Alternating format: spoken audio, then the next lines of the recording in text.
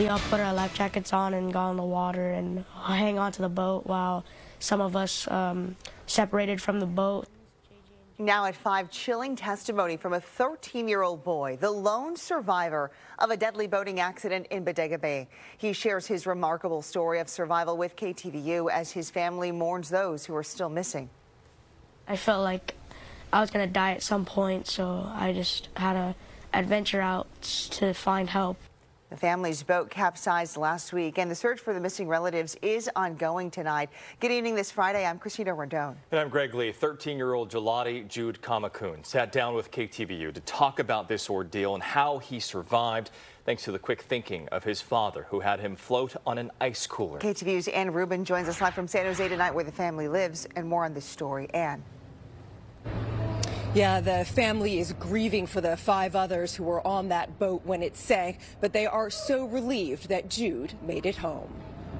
There were 6 people aboard when the family boat capsized last weekend in Bodega Bay.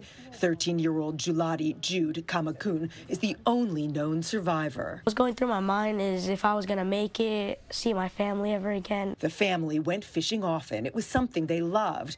This time they were kicking off crab season, but the winds picked up and so did the waves. The boat couldn't handle it because the waves were pretty massive. They were really massive. Everyone put on life jackets. Some held onto the boat as it went nose up. Jude's dad, Prasong, had him sit inside a giant cooler. Prasong held onto it, but eventually slipped beneath the waves. Was crying and yelling out for my dad so I could hear him say something again. For hours, Jude was alone in the ocean. I had to hang on tightly and let the waves just get inside the cooler and push me to the shore. And it was really cold and I was tired, so I just had to sleep on my life jacket and make do so I could live. Eventually, he hiked to a road, a campsite, and people who called 911. His family is relieved he made it home, but grieving for the others who didn't. Among them, Jude's dad, Prasong. It's pretty sad without him. For days, rescue crews searched for the boaters. They've recovered the body of one teenager, a cousin, so far. The family is planning a vigil in Bodega Bay to grieve together. We will definitely be there to say our goodbye and, just maybe find some closure for us, The vigil will be November 16th at Westside Regional Park in Bodega Bay.